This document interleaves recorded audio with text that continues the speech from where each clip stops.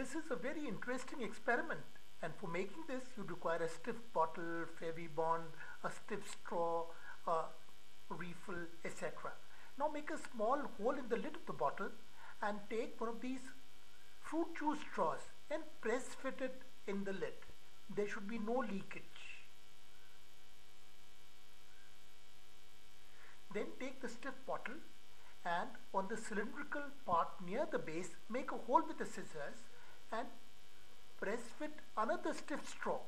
Apply glue on the joint so that there is no leakage of air. Wait for a while for the glue to dry. Then place a big balloon inside the bottle and then stretch the mouth of this yellow balloon on the mouth of the bottle. Now, suck through the bottom straw and the balloon would be inflated. After inflating the balloon, shut the mouth of the bottle and then shut the bottom white straw and the balloon will remain inflated. Now fill the bottle with water and the water of course would be contained inside the balloon.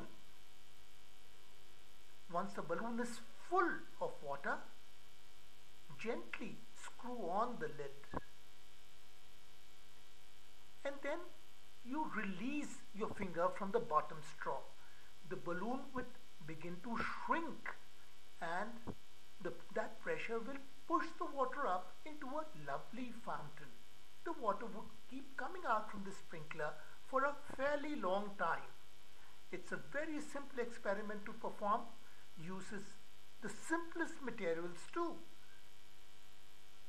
Here you can see the water coming out as a jet from this fountain, and of course children would enjoy this immensely.